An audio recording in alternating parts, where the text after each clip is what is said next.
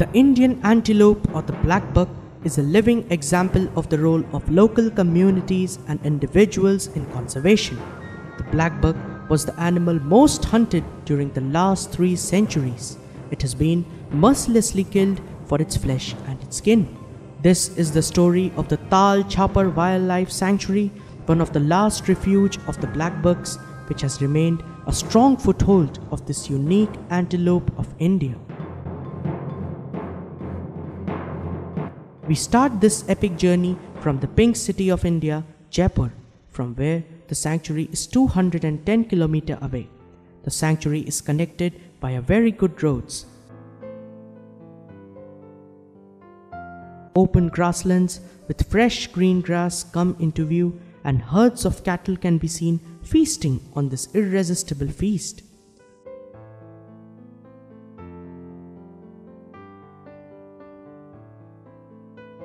The sanctuary is located on the edge of the great Indian Thar Desert. Consequently, when compared with the surrounding areas, the flora and fauna undergo a dramatic change.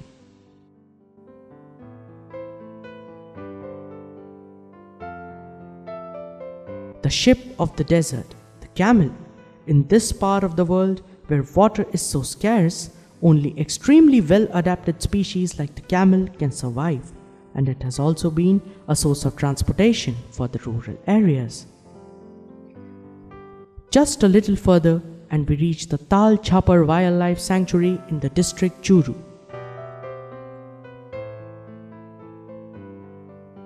The word Tal means plain, flat land, and Chappar is the village near the sanctuary. The sanctuary has a unique ecosystem typical of a grassland. A vast open land with scattered acacia and prosopis trees strike a resemblance with the African savanna. Over a small area of 7.2 square kilometer houses a good population of blackbucks. It is very easy to encounter as many as 500 to 700 antelopes in a single herd.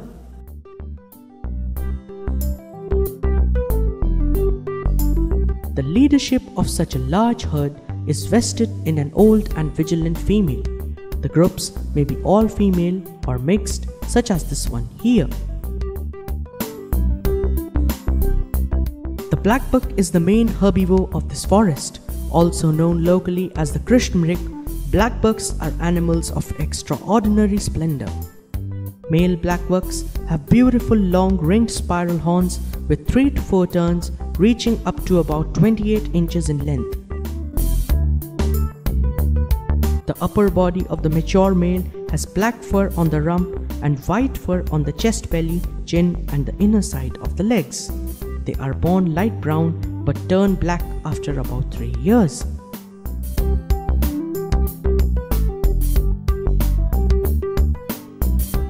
The young male blackbucks join bachelor groups when they are between 6 months and 1 year of age due to harassment by territorial males.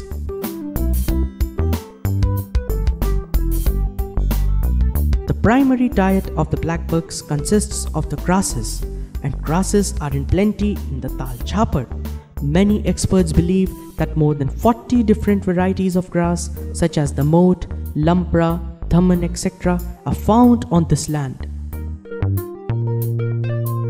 A particularly special type of grass found here is the motia, the seeds of which have a very sweet taste.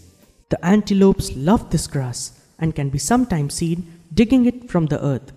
The bewildering floral diversity makes the land a paradise for the blackbucks. There's another side to this beautiful ecosystem too, the migratory birds from Europe and Central Asia. This raptor here is the Eurasian marsh harrier. Adult males, characterized by the grey wing patch such as this one, are rarer than the females.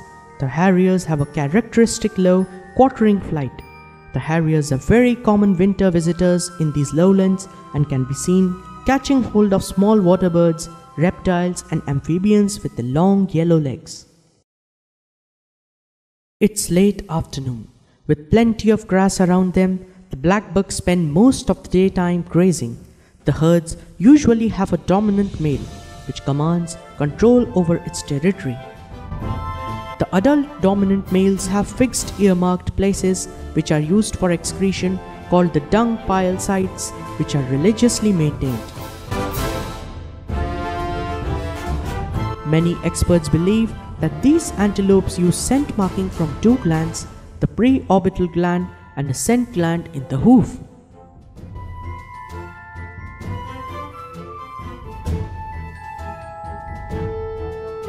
It's quite difficult to spot these extremely well camouflaged animals concealed in the grass.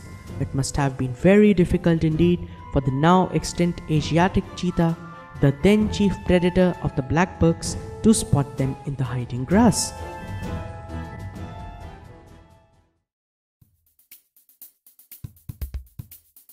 Come evening, and the black bucks, particularly the young, engage themselves in fun play.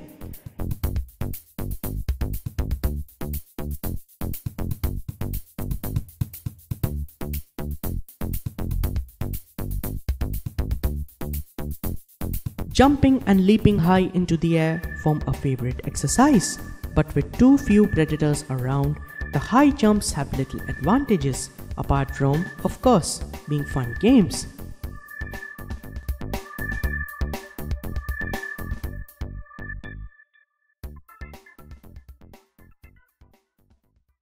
An inquisitive female approaches our vehicle to know what's inside. The locals fondly call her Menka.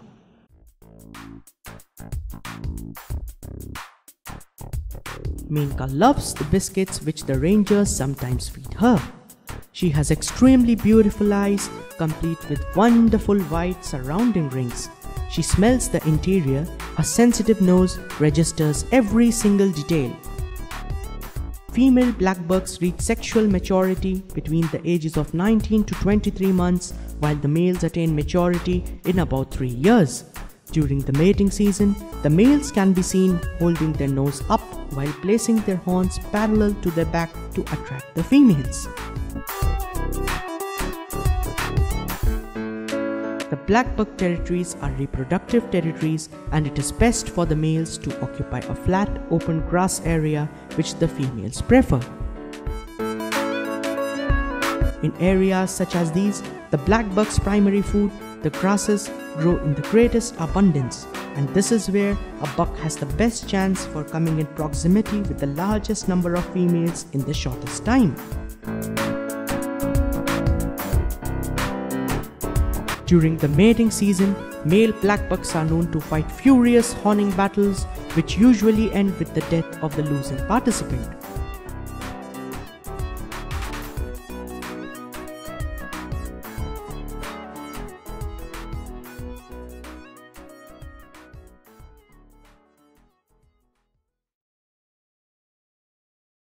A young male, only partially black, walks majestically with an interesting curl in its tail.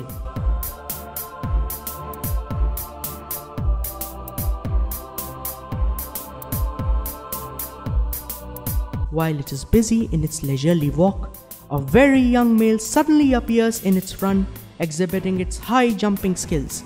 The action occurs at lightning speed. Slowing down this action reveals the full detail. The black buck springs up very high in the air, making this great act an awe-inspiring drama of nature, one which leaves the observers mesmerized. The use of such energy-intensive tasks might seem rather small, but actually, apart from being a means to keep the body physically fit, these high jumps were lifesavers when the buck's predators were many. On such vast open plains, the black buck is one of the fastest animals which can outrun most of the predators over long runs. When the sun shines down upon this open grassland, the golden brown fur casts a heavenly glow.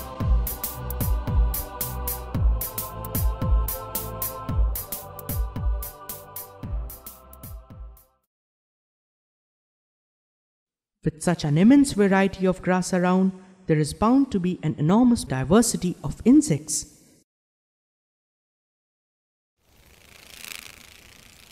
The grasshoppers, characterized by their antennae which are shorter than their body, many of their species are found in the Tal Chappar sanctuary. These grasshoppers feed upon the leaves, grasses and the cereal crops. Rubbing the hind femur against the forewings, they make easily heard noises. It is believed that only one in several thousand grasshopper species will eat only a single species of plant. The others eat from plants of multiple species. Every site you turn to is majestic and unique in the Tal Chappar. An Indian roller or blue jay. This is a large-headed, dark pink bird with extremely bright wings in 2 shades of blue. The black drongo with its characteristic white spot at the base of its bill. A bee-eater. Absence of the elongated tail feathers indicates this is probably a juvenile bird. Another enchanting sight, 3 different species of birds in a close, single-frame proximity.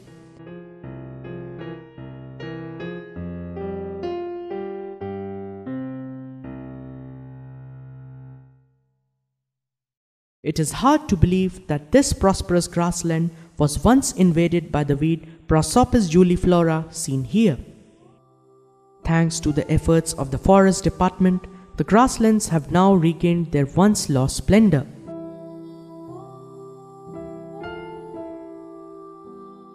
Though the blackbuck is the center of attraction in the Tal Chappar, another antelope found here is the blue bull, locally called nilgai.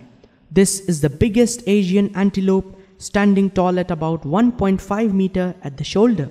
The blackbucks usually keep away from the much larger nilgai.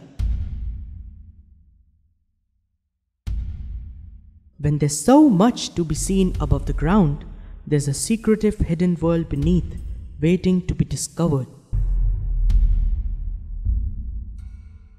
The foxes create a complex network of deep caves underground spread across several meters.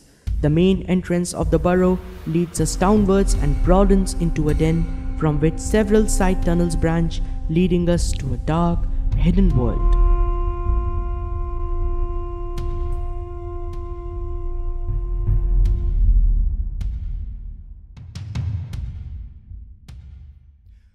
As the night gives way to a new morning sun, the grasslands flooded with sunlight reveal their rich colors. The arrival of the day marks a new beginning for the blackbucks.